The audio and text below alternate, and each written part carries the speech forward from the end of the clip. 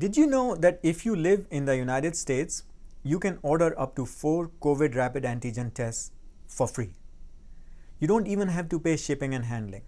It's absolutely free, no questions asked.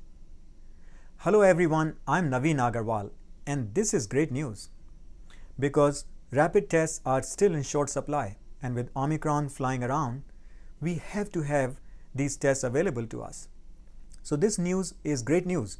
And in case if you missed my last video where I talked about how you can get these tests, I will give you a link below as part of this video and you can go check it out.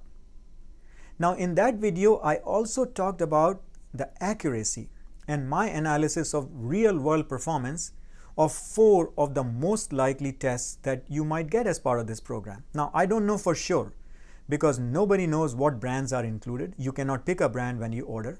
So it was a guess on my part based on so much work I have done over the last 1 year about different types of tests and testing. And there are many videos on my channel you can find. So I looked at the 4 most likely tests you're likely to get, and looked at their accuracy data and analyzed it from a real world performance point of view. So it might be useful to you. But there was no way for me to know for sure, and sure enough, some of my viewers have already reached out to me telling me they received the test and it was not part of the 4 I covered. So I'm going to talk about this particular test that people are already reporting to me they are getting as part of this program and its accuracy. I have this data. So share in the comments below if you have received a test as part of this program, if it is the test that I'm going to talk about here or the 4 tests that are in the previous video, or something different. Please let me know in your comments and I'll surely look into the data for a test that I have not covered in the past. So in this video, I will discuss the accuracy and the real world performance of this test called iHealth COVID-19 at home test. This is part of the program. People are already reporting that they have received this test, and I had not included that analysis in my last video. So we'll talk about that. We'll briefly discuss what those results might mean for you. But the main thing that I want to cover here is to briefly give you an overview of the accuracy of iHealth COVID-19 at home test. So let's look into it. This is a self at home test, and you can order these free tests from covidtest.gov. Now, as I mentioned before, you will not be able to select which test is shipped to you. You might get this, or you might get one of the 4 that I covered, or you might get something else. But let me know in your comments below which one you get. This is a OTC, over-the-counter rapid antigen test. It received FDA emergency use authorization in December of 2021, so it's pretty recent. It is used by adults and kids. Kids can be 2 years or older, but those very young kids, an adult needs to collect the sample within first 7 days of symptoms. And make sure this is a nasal sample, not a saliva sample. Do not use this for a saliva sample. It is only a nasal sample.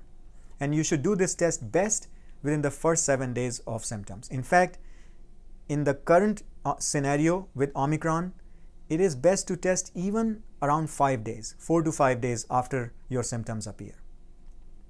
So let's look into the test accuracy. We look at 4 things.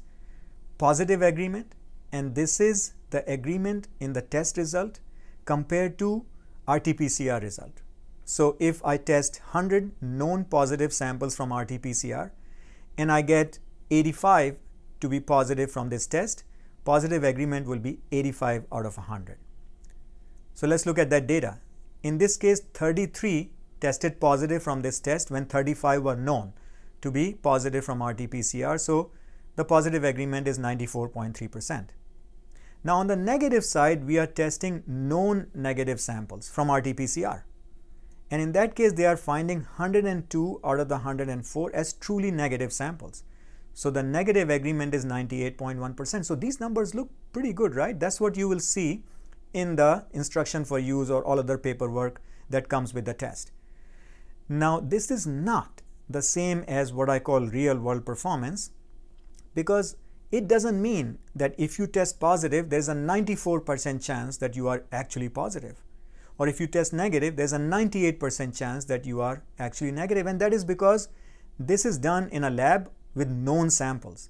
you're going to be testing on your own and you don't know for sure if it is positive or negative. So we do a calculation, and that calculation is called positive predictive value at 5% disease prevalence. So as assumption, if the COVID rate is 5% in your area, this number will be relevant to you. And again, I go into a lot more detail in my last video. You can check this out.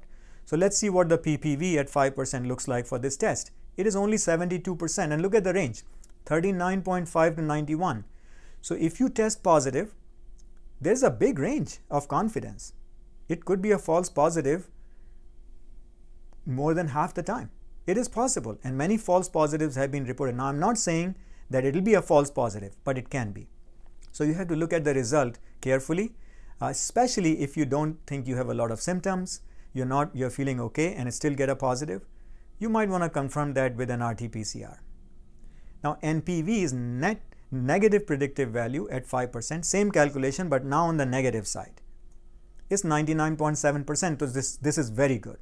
That means if you get a negative, very, very high chance that you are actually negative at the time when you do the test.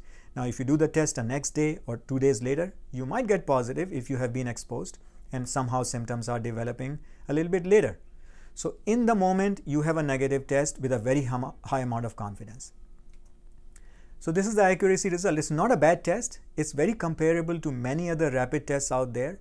But I want all of us to understand that they can give us false results. They are not 100% accurate. This particular test has about similar performance compared to many other rapid antigen tests out there.